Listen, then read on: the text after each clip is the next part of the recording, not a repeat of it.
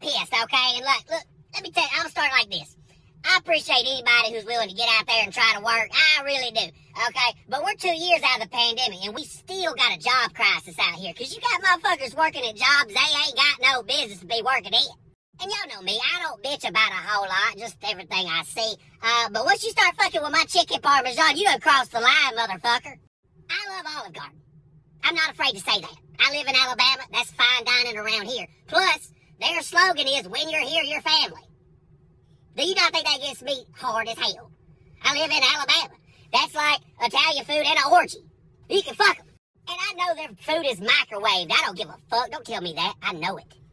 I'll microwave a toasted strudel. I don't give a shit, dude. But that's not what this is about. It ain't about the food, okay? There's a server that works there. I get her every time. Don't know how. It just happens. She's like 75 pounds, and I don't give a damn. I don't.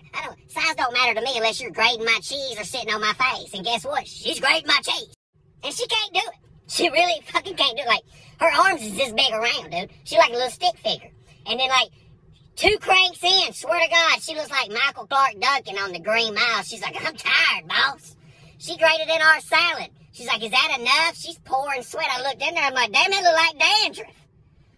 We're gonna need more than that, but take you a break, girl. Shit, go smoke a ciggy. Come back. Give us 2 more.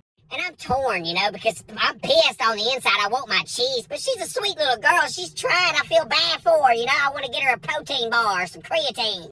But then I'm like, damn, like, did you lie on your application? Like, how did you get this job? That's got to be the #1 question on there. Can you grade cheese? Because you know what all gets cheese? On Olive Garden's menu, I'll give you a hint, all of it. Except the wine, unless you're a fucking psychopath.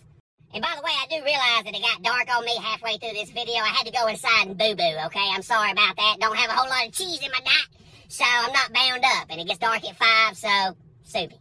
But anyways, I just don't get it. Like, I don't understand why she wanted to work that job. Like, just seat tables, baby. Like, that's like a dude with no arms applying for a construction site. The guy that holds the stop and the slow sign. What the fuck are you doing? But like I said, she's sweet, you know, so I still go, and I cheer her on.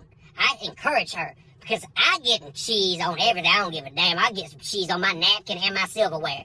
And I tell her to crank it, baby. Just keep cranking it, all right? Because you're going to look like the P90X guy in about 3 months when I'm done with your ass.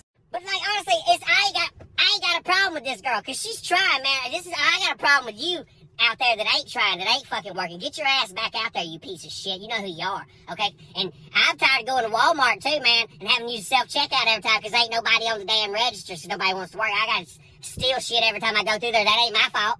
That ain't my fault. That's between them and God, okay? I can't do it. Now, can you please get back in the workforce so we can get Polly Pocket off the cheese grater, motherfucker? I'm tired of having sweat all over my chicken parmesan. I just want a good cheese ratio, damn it.